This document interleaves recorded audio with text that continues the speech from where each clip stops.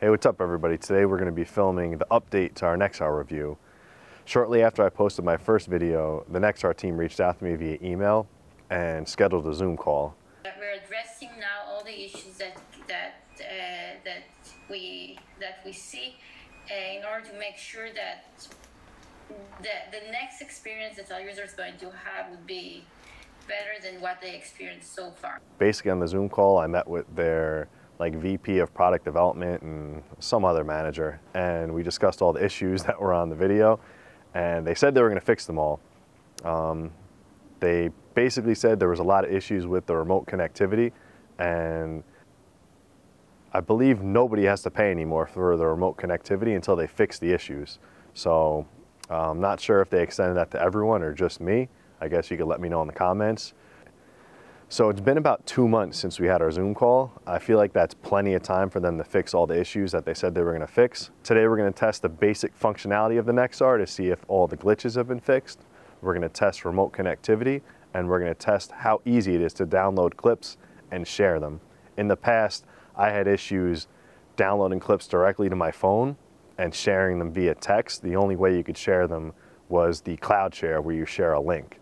And that's really not that good of a way to share clips because there's no way to actually save it onto a device.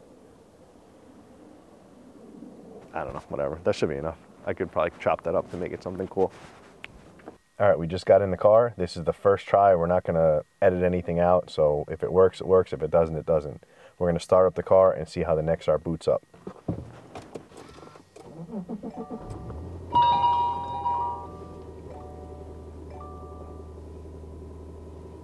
All right, we're gonna open the app and see if it starts streaming.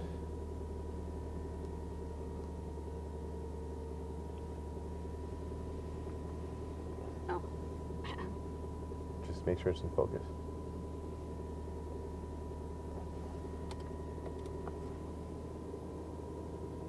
It still says we're parked, so it hasn't loaded yet.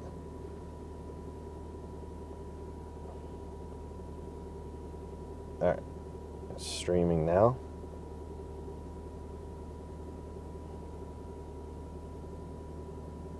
All right, so the streamings work. Interior and road view.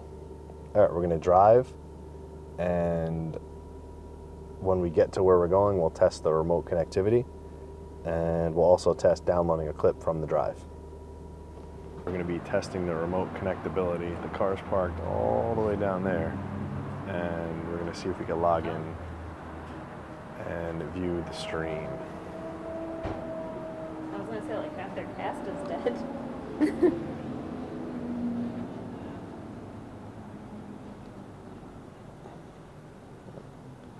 Let's see. No, I didn't get the letter yet. Why?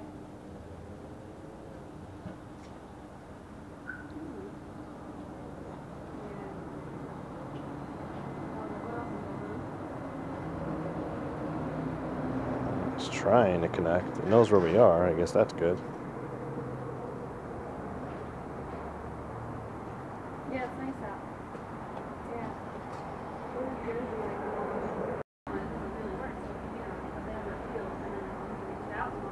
That was weird. Let's try it again. All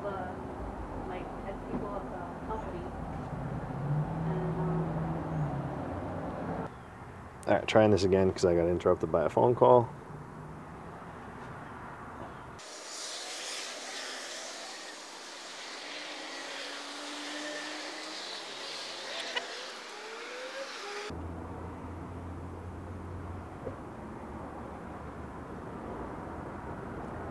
Yeah, so it opens, but then it says, can't play video.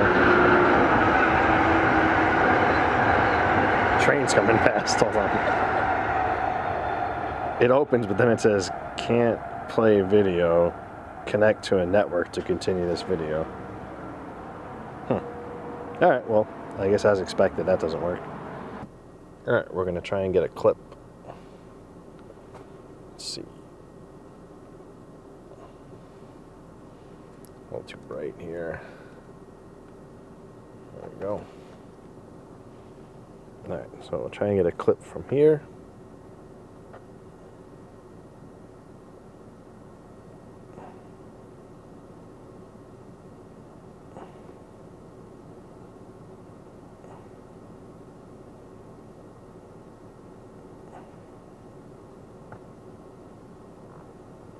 I don't know why it's saying this clip is 0 seconds.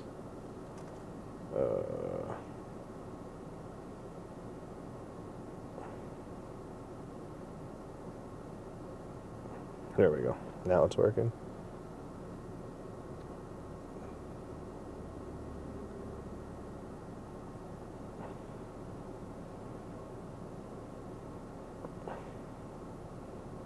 So we'll do a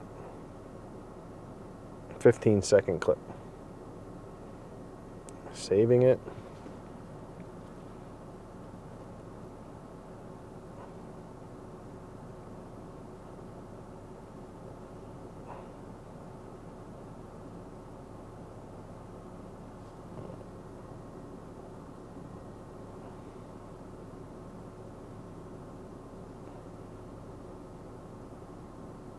Oh, I guess the clips are uploading.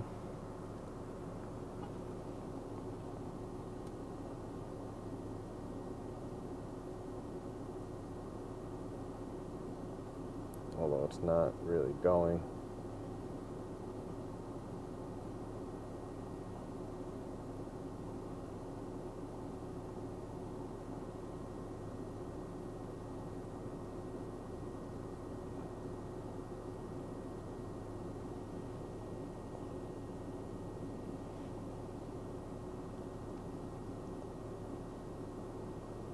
Alright, well, I'm going to drive to the next store and we'll see if this clip uploads by the time we get to the next store.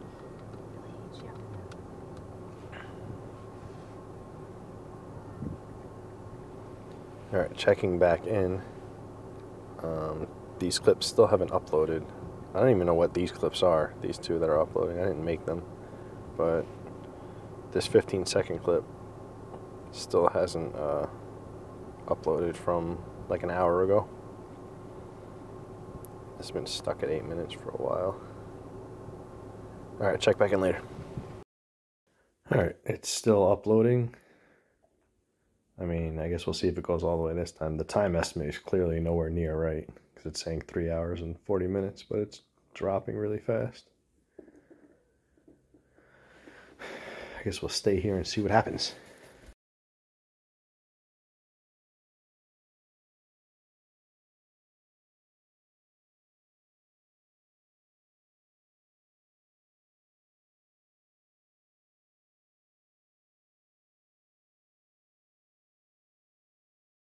Alright, so here you can see it took about a little over a minute for those clips to update to the cloud, so we were finally able to share this 15-second clip. And keep in mind, this is after a few hours, because before I got home and connected to the Wi-Fi with my phone, it wasn't uploading the clips at all. So I went into WhatsApp and it actually sent it, which is a surprise because this didn't work at all before the last, I think it was the last update that this got fixed. So this is great because now you can actually send the file through WhatsApp. That person could download it, or you could just send it to yourself through WhatsApp. You could download it to your phone and then be able to share it on social media or wherever you want to share your clip. Send it to your insurance company or whatever.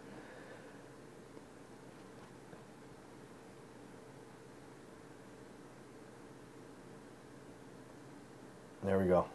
Pretty decent clip. I mean, it's pretty clear. Back in the studio, I'm just editing this video from today, testing the Nexar again. And I mean, I guess it's a big improvement over the last time I tested it. It's still a little glitchy. The app still has its problems. I mean, that one time when I was trying to upload the clips, it just took forever. It took like a couple hours when it probably should only take a few minutes. But I was actually able to take a 15-second clip and share it to WhatsApp, which I couldn't do before. It was giving a problem. Obviously, the remote connectivity still doesn't work, but I mean, I guess you can't be that mad at them considering they're not charging for it right now, but I mean, eventually they have to fix it. The only reason a lot of us bought this was because of the remote connectivity. I have been getting parking notifications, but you can't go in and view them, so it's kind of useless. Besides that, I mean, I still wouldn't buy it if you already don't have it. I guess if you have it, you might as well hold on to it, and hopefully they'll come up with their update soon that'll make the remote connectivity work. But besides that, I haven't had any freezing lately. Before the last few updates, sometimes the Nexar would just freeze and would stop recording. That hasn't happened lately. The automatic updates work really well for me. I'll just get in the car, start it, and it'll say updating. It gives an audible tone out of the Nexar and tells you that it's doing it. and they work pretty quick. Besides that, I mean, it's still disappointing. Obviously, the streaming is the most important part of it. Also, one of the big negative aspects of the Nexar, the battery dies really quick. And I would say after maybe a half hour sometimes, it doesn't even let you remote connect to it anymore. It'll say low battery mode. So I don't know if they're going to come out with an OBD connection eventually, because, I mean, a half hour or so, it doesn't really work. You really need access to your car's dash cam whenever. The owl cam that I use, that I still use when it's hooked up through the OBD, it usually lasts for about I think it's like 5 days, and then it turns itself off so it doesn't drain your car battery. And I've never had a problem with it draining my car battery like that. So I really think the Nexar needs to release an OBD connection, because the battery on it just does not last long.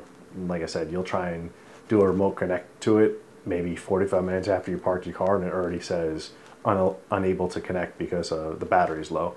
I think that's really it.